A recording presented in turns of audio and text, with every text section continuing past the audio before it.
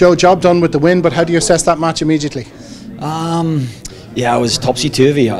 Pretty frustrating first half, very slow. I felt a bit sorry for the crowd because they didn't have too much to enthuse over. I thought we started the game super.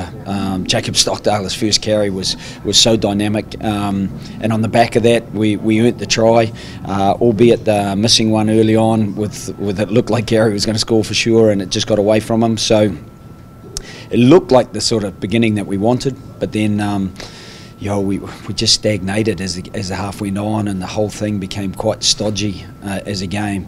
But we got our tempo in the second half and started the second half really well, and I think that built a bit of confidence, particularly for Luke and Joey, to really go after the game a little bit. And so we're certainly happy with that. Obviously, a few standout performers.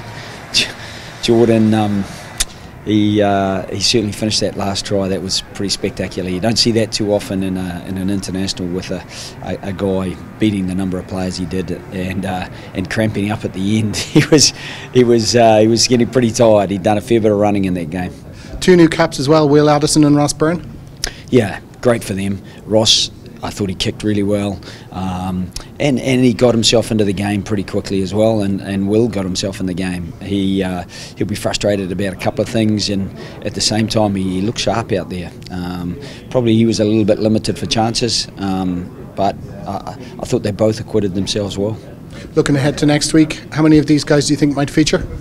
It's too early to tell, to be honest. We'll have a look back at the game on video and kind of assess how the guys have gone back at home, and then kind of blend the two teams together into one squad for Argentina. So we'll see how that goes.